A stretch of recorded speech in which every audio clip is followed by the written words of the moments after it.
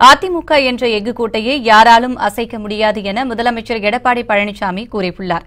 நாமக்கல் மாவட்டம் கருப்பப்பட்டிப்பாளையம் பகுதியில் எம்ஜிஆர் நூற்றாண்டு விழா பொதுக்கூட்டம் நடைபெற்று வருகிறது.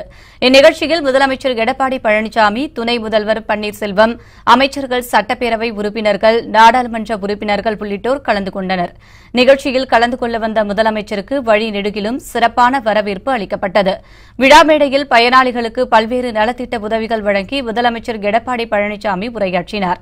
அப்போது பேசிய அவர், அதிமுக என்ற எஃகு கோட்டையை யாராலும் அசைக்க முடியாது என கூறினார். இந்த அரசை அசைக்க முடியாது. எங்கள் வலிமையும் உங்கள் வலிமையும் தமிழ்நாட்டின் நலனுக்கு எதிராக போராடுகள் வீழ்த்தோம் என்பதை இந்த தருணத்தில் தெரிவித்துக் கொள்கின்றேன். சுயநலம் சுயநலம் சுயநலம் மட்டும்தான் அவரின் வாழ்க்கை என்றாகிவிட்ட பிறகு மக்கள் நலம் பற்றி அவர் நினைப்பார் என்று எதிர்பார்ப்பது தவறு. இந்த கழகம் 1.5 கோடி தொண்டர்களின் இதயங்களை கொண்டு கட்டப்பட்ட ஒரு எஃகு கோட்டை.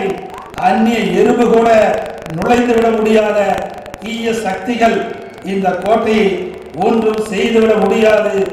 அனைத்து இந்திய அண்ணா திராவிட முன்னேற்ற கழகம் தர்மத்தால் கட்டப்பட்ட ஒரு இயக்கம் என்பதை தருணத்திலே தெரிவித்துக் கொள்கிறேன்.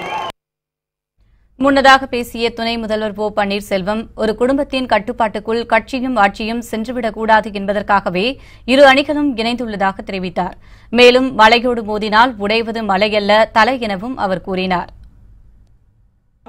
தங்கமன தலைவியின் ஆட்சிதான் இப்பொழுதும் தொடர்ந்து கொண்டிருக்கிறது. ஆனால் இந்த ஆட்சி தொடரக்கூடாது என்று சிலர் திட்டம் போடுகிறார்கள். அதை சதித்திட்டம் என்று மக்கள் சொல்கிறார்கள். அவர்களின் சதித்திட்டத்தை தவிடுபடியாக்கும் ஆற்றல் மாண்புமிகு அம்மாவுடைய விசுவாச தொண்டாகிய நம்மிடம் இருக்கிறது. எவராலும் அசைக்க முடியாத மலை, மலையோடு மோதினால் மலை உடையாது, மோதுகிறவரின் தலை உடைந்து சிதறி போகும் என்பதை ஆட்சியை கவிழ்க்க நினைக்கும் சதிகாரர்களுக்கு எச்சரிக்கையாகவே சொல்லி